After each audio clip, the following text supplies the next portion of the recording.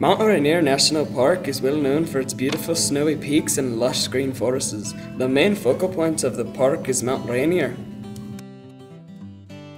Aside from Bear Grylls, we will also be taking Terry Crews, a man famous for his crazy Old Spice commercials. The weather patterns in Mount Rainier State Park are strongly influenced by the Pacific Ocean, elevation, and latitude. The climate is generally cool and rainy, with summers in the high 60s and 70s. Even in July, snow will still be present at 5,000 to 8,000 feet in elevation. Mount Rainier and the surrounding area has been sculpted by erosion, tectonic forces, and weathering. There are 27 major glaciers in the park, and each of these leaves large moraines behind them. The park was also greatly affected by tectonic movement, for that's what created the mountain in the first place.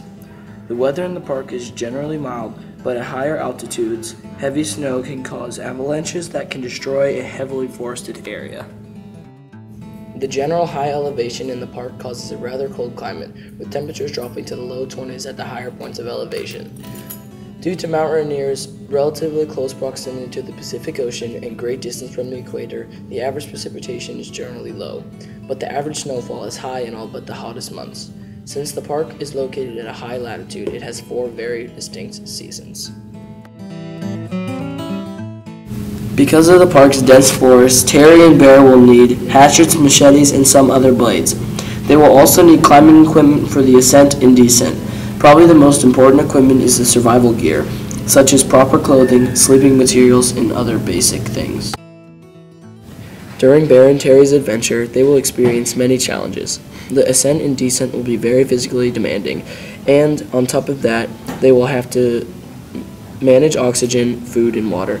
Because the forests are so abundant, they will also struggle with traveling through the landscape. Mount Rainier is sprawling with wildlife, including black bears, mountain goats, and elk. You can find 65 mammal species, 14 species of amphibians, 5 species of reptiles, 182 species of birds, and 14 species of native fish. But invertebrates, also known as insects, represent 85% of the park. Many of the birds migrate in winter and nest during summer.